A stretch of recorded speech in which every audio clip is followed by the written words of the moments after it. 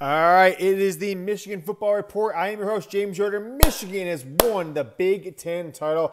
Back-to-back Big Ten championships for the Wolverines. I'm here from home studio, Yoder. I didn't go to the office here. You know, it's past midnight Eastern on the East Coast, but I will be back tomorrow, folks. Michigan outscored Purdue 29-9 in the second half of this game. Kind of like the whole season, right? Michigan jerked around a little bit, didn't look great at points in the first half. Certainly, Illinois' pass game gave Michigan all they could handle. And when it came down to it, Michigan did what they did best in the second half, which was run the ball with Diamond Edwards, obviously Blake Corum not playing, and play damn good defense, especially damn good red zone defense for the majority of this game, but especially in the second half. Folks, Michigan is 13-0 for the first time in program history. So if that makes you excited, like it does me, give me a 13 down in the comments. Go ahead and type 13 down below. Let me know if you're pumped up for a 13-0 Michigan football team. And we'll head to the college football playoffs. And we'll know who they're playing tomorrow, whether it's Ohio State, whether it's TCU. Hell, I mean, some people are saying Alabama. I certainly highly doubt it will be the Crimson Tide, but I think Alabama or Ohio State or TCU. I think it's almost certainly to be TCU, but let me know what you guys think with the 13. Type 13 down in the comments. We'll ask you more about the CFP later on in the show. Speaking of the CFP, tomorrow morning, I'll be at the office. Full studio support, live show, Michigan Football Report live for the final CFP Top 25 and the college football semifinal matchups. Michigan will be number 2. Georgia will be number 1. The only intrigue is whether Ohio State will be number 3 or 4, TCU 3 or 4, and who Michigan will face in the college football playoff. The Wolverines are guaranteed to go out to Arizona, to Glendale, to play in the Fiesta Bowl. So make sure you guys are subscribed to the channel. All right, some things about this game. All right, Will Johnson has arrived. The player of the game tonight, lockdown defense pretty much all day, and Purdue is passing the ball very, very well, but Will Johnson was finally put on their best receiver, and when it counted, he made big-time plays throughout this game. 2 interceptions for the freshman, who may at this point be Michigan's best defensive player on the team. And the one thing that was exciting tonight was if you looked at what happened with this program, this team tonight, the best players, and maybe I'm taking a little bit of credit away from the offensive defensive line. Okay, I'll admit that it might be. But the best players on this team were freshmen and sophomore who will be back next year. Many of them be back in 2 years. J.J. McCarthy, sophomore. Diamond Edwards, sophomore. Colson Loveland, freshman. Mason Graham, he didn't have a great, I didn't hear much of him this game. I'll look back at what he did. Let me just kind of look at the stats here. Did Mason Graham really do anything? I don't even know. But Will Johnson, of course, is a true freshman. How about Junior Colson, true sophomore? He had himself 15 tackles. So the best players on this roster tonight were freshmen and sophomore. Diamond Edwards, folks, though, look, he had himself a hell of a game. He had that long run early on. He had that touchdown run where he literally barreled off like 7 defenders, broke 6 tackles on that play. And the Michigan football team did what they did against Ohio State, did what they did many games this season, which was absolutely dominate in the second half. Michigan 180 yards rushing in the second half. As a team, though, for the game, Michigan 225 yards rushing. So 45 yards rushing in the first half, 180 in the second half to Purdue's 90. Now, Purdue did have 366 yards passing to Michigan's 166, and the Boilermakers outgained Michigan 456 to 386 on the day.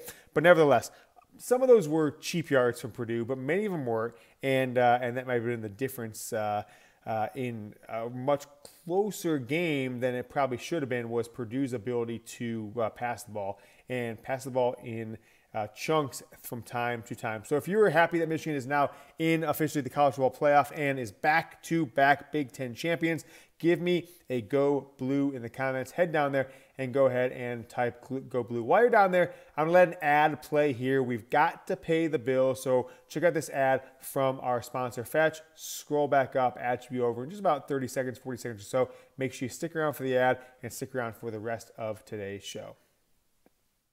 I did want to tell you about today's sponsor of the Michigan Football Report. It is brought to you by Fetch. Fetch is a super easy to use and free app that lets you earn rewards on literally anything you buy. Scan any physical receipt or e-receipt and you earn points for your purchases. And the process only takes seconds. You don't have to worry about where the receipt is from or what's on it. So let me show you how simple it is as we pull my phone up here on the screen, folks. All you do is open up the Fetch app, you press the orange camera button and snap a photo of your receipt, and you hit submit, and you'll see that confetti pop up that'll kind of come up here on the screen. So as we're doing here in the studio, you take a picture of your receipt, it scans it, it says date, time, location, boom, you hit that blue submit button in the bottom right corner, and the confetti starts popping. It tells you that you have earned points for that receipt. It's a very simple process. You can click on the e-receipt function, folks, and connect your Amazon account and your email address to get credit and points for your online purchases. You can then redeem those points for gift cards at places like Amazon, Starbucks, or any of hundreds of retailers and restaurants available through Fetch. Fetch is available on iPhone and Android. Use our link right down there. You've seen it at the bottom of the screen. It's chatsports.com/Fetch. Earn and enter promo code CHAT. Reminder there, promo code CHAT, and earn 5,000 bonus points when you sign up. That's the equivalent of a $5 gift card. So go to chatsports.com/Fetch. Download the Fetch app for iPhone or Android. Use that promo code CHAT right at sign up. You get 5,000 points. It's a free app, and this 5,000 points is only available for a limited time. So get started now. Chatsports.com/Fetch. Promo code is CHAT down in the comments and the description of today's video. Go ahead and click on it. Use that promo code CHAT for 5,000 bonus points. How about Kalel Mullings today, folks, as you hopefully sat through that ad from today's partner, Fetch. Kalel Mullings, we saw him with the pass against Ohio State. We saw him get in there and was stopped on a 4th down against Ohio State. But he ended up with 8 carries for 26 yards, but two important touchdowns. And what he's bringing to this offense now is something they haven't really had this year, right? It's missing since Hassan Haskins is not a member of this team anymore, which is a running back who can get the yards when they are needed on 3rd and 1, 3rd and 2, 4th and 1. And that's what Kalel Mullings is bringing to the table. As I said, 8 carries, 26 yards, those 2 touchdowns. And you saw that last drive, right? When Michigan scored on that last drive to get up and go to score 43 points in the day, it was because of Kalel Mullings. Most of his carries, many of his carries there, most important carries, I think, were on that final drive, including the touchdown. But he also had a big carry to get a 1st down, and he was a difference maker today. Was in there at linebacker, of course, was in there at running back. What a day, what a player for him. Shout out to Kalel Mullings. Purdue's passing game was awesome. As I said, Aiden O'Connell, 32 of 47 on the day, 366 yards, but no touchdown passes. And I think some credit needs to go to Michigan's red zone offense. Big time credit to Michigan's red zone offense, because with 366 yards, he had 2 picks, no touchdowns. Purdue did have 1 touchdown rushing early on, but we forced their kicker to have, what do you have? I'll have to look back down what he had.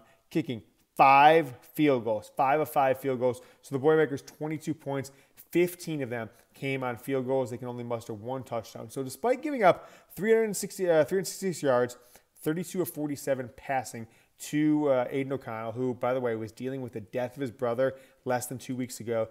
He had himself a day. He balled out, but Michigan was able to do what they did against Ohio State, which was locked down in the red zone. And I give a ton of credit to Michigan's defensive coaching, obviously Jesse Minter, Jim Harbaugh, etc. The Purdue passing game, it was awesome, but Michigan did what they needed to do, did not let them score when it came down to crunch time or in the red zone. Purdue, 5 field goals, Aiden O'Connell, 0 passing touchdowns. But I don't know from you guys, who do you think Michigan's going to play in the college football playoff semifinals? It'll be announced tomorrow, just after noon Eastern. Let me know who you think they will play. Not who they should play, who they will play. I think they will play TCU, but let me know what you guys think down in the comments. As I mentioned, what we saw tonight was something pretty cool, because it means that, I think in a lot of ways, the future is bright for this team next year, hopefully the year after that, right? And from there, I think Michigan's got sophomores and freshmen superstars all over the field. Colston Loveland, Diamond Edwards, Those guys are freshmen. Sophomore is Edwards. J.J. McCarthy's a sophomore. Haven't seen any wide receivers step up that are freshman or sophomore this year, but I think we will see some better play as we go on with into spring football into next year. On defense, is Will Johnson the best player on your team? Mason Graham next year, what do you expect from him? Both guys are going to be probably freshmen All-Americans. Derek Moore, right? Lots of talent, big-time talent from this team on the underclassmen side, and I'm just absurdly excited. You've got 3 or 4 guys on offense, 3 or 4 guys on defense that I think you can guarantee are all Big Ten players next year or the year after, and maybe quite a few of them all American level players as soon as next season. As an offense today, I think Michigan was a little bit boring, a little bit uncreative. I didn't see anything passing-wise outside of a couple plays from J.J. McCarthy, but he made a few really strong plays with his feet where he scrambled out, hit a couple wide receivers, obviously hit Luke Schoonmaker for a touchdown, hit Ronnie Bell deep down the field once or twice, but there were a few weird plays from him. Ronnie Bell, a foot or two over his hands. Roman Wilson threw that pass that was way low where Roman Wilson was wide open. McCarthy on the day, McLean's biggest stats, 11 of 17, so that's actually less than I thought he threw the ball for 161. Did have 3 touchdowns again, but Michigan did most of their damage on the ground. 4 touchdowns on the day. Pretty creative play, by the way, in that 2-point conversion where they had the entire line shift to the left, and then JJ rolled out to the right side and hit Schoonmaker in the end zone for a touchdown. So Diamond Edwards on the day, 25 carries, 185. I mean, he had like 35, 40 yards, something like that at halftime, so 150 after halftime.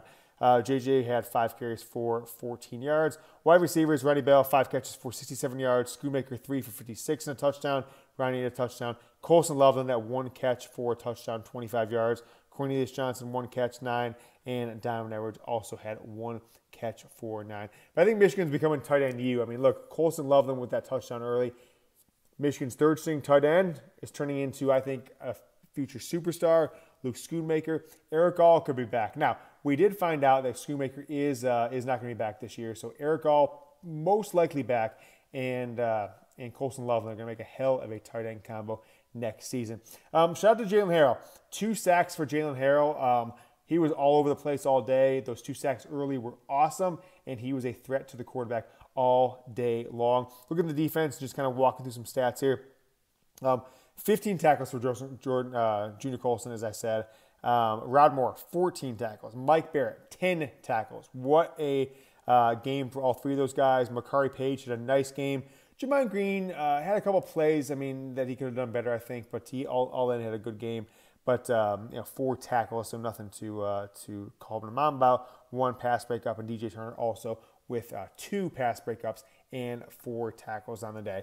All right, guys, as we're going to wrap up today's show, just want to once again let you guys know we will be live tomorrow, 11:45 p.m. Eastern for about an hour and a half, so make sure you guys join. And here's the question.